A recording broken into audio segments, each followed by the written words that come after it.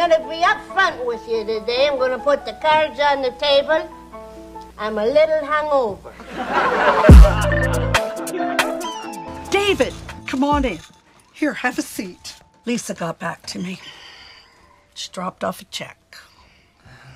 It's a big fucking check! Oh. If yours means me and my husband, Mr. T, you should be drinking Mr. and Mrs. T Bloody Mary mix. I pity the fool that doesn't drink it. I pity the fool. Isn't that right, Mr. T? I pity the fool. I want information about this new girl you're seeing.